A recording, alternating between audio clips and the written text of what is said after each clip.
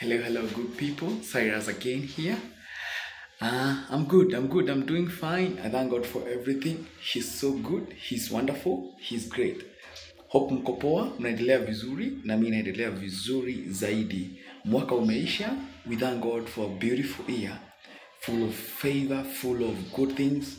Even though the beginning of the year, for some of us like me, it was so tough, it was so hard with so many ups and downs, hard times, majaribu yalikuwa mengi sana. I think kama kuna mtu amejaribu hii mwaka ni mimi. Mwaka ukianza nimepitia kwa moto, fire. But even bila hata kupitia kwa fire, I can still decree and declare that the favor of the Lord and the grace of the Lord has been so sufficient. I want to thank God because of everyone who has been supportive and supporting, and everyone who has been there praying for me, and those I have prayed for. May God bless you. Those who supported me financially, those who are there for me to speak a word and say something to me, may God bless you and see you through in everything. Leo nataka kuongea kuhusu something. Sometimes I have a problem with the R and L, so I don't nikisema R kama L still understand, But I want to talk about something today. I want to speak about faith. Imani. The Bible says that without faith you cannot please God. Imani yako mwaka ukiisha. Is it that the faith that can please God, that can make God say this? He's my son and he's pleasing me with his faith. This type of faith is a crazy faith I'm talking about. The faith that you can do crazy things. Try things that you have never tried. Try a business that you have never tried. And people will try to pull you down, but you not accept to be pulled down, because it is your faith. It is faith. It is trusting and believing in God. This is what I'm talking about today. I don't know how many of us have tried things and then they have failed and they're like, man, I can't do this anymore. Mimi nataka tuamini Mungu. To what level unaamini Mungu unasema? Yani mimi naamini Mungu that this is gonna work. It's gonna work because I believe in Him. I believe in God. Many of us we're putting our faith in people, in things, and we're not pleasing God, and God gets angry and things fail terribly. And some of us are doing like we are copying other people's businesses or other people's dreams and visions.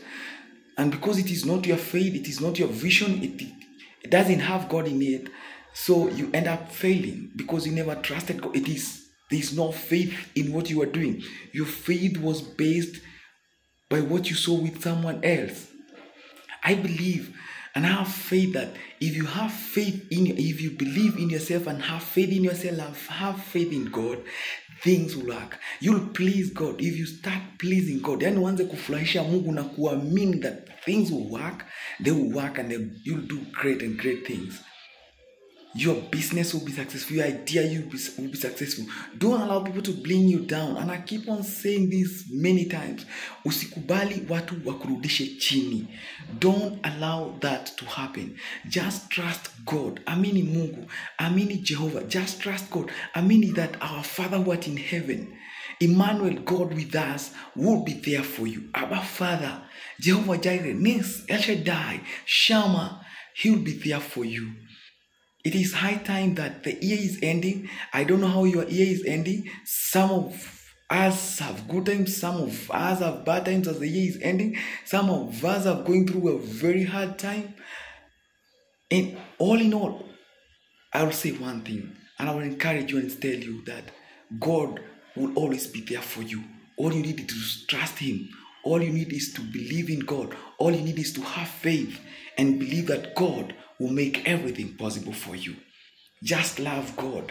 The Bible says in the book of Proverbs 35, Proverbs, I think 8:35 or something like that. In the book of Proverbs, I can't remember the chapter very well. It says that those people who hate me, they love death. And those people who hate God, they love death. It's a high time you start loving God, and you're going to hate death. But those people who hate God, they love death. There are people who just hate God, because things are not working for them and they believe it is God who is making everything worse for them. No, you have to love God unconditionally and believe and trust in Him and have faith that He's the one who makes everything possible. So remember, those people who hate God, they love death. And those people who love God, they'll live and they have a beautiful life. Trust in God, have faith. I encourage you, do things your way. Do things the way that you think they should be done. Have faith in God. Do things that are unique. Start something unique. Believe in yourself and God will make everything possible. Have a beautiful day and may God love you. May God do great things for you. May God heal you. Those who have diseases, Mungu awaponye. Wenye unapitia kwa shida, Mungu awatoe kwa shida. Wenye wameishiwa na nguvu, Mungu awapee nguvu. Wenye hawana imani, Mungu awapee imani. Wenye wamekosa marafiki, wamenyimwa raha na marafiki na watu wa familia, Mungu awapee raha na Mungu awapende na Mungu aonyeshe mapenzi ambayo hayana mwisho. May God give you that love that is endless, Those people who have no fathers and have no parents, He is the father to the fatherless. The same Bible says so. So remember that God will be there for you. As the year ends, may God be there for you and may God love you and show you love. He is Emmanuel. He is everything. Love you and have a good time.